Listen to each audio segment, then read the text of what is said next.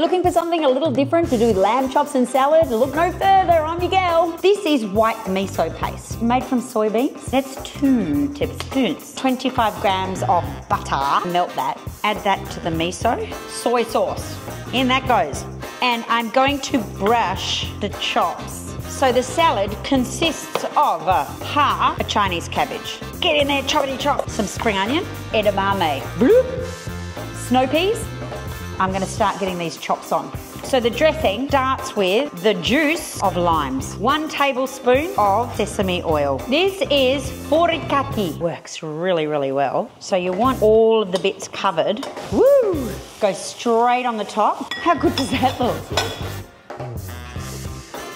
Thumbs up from me.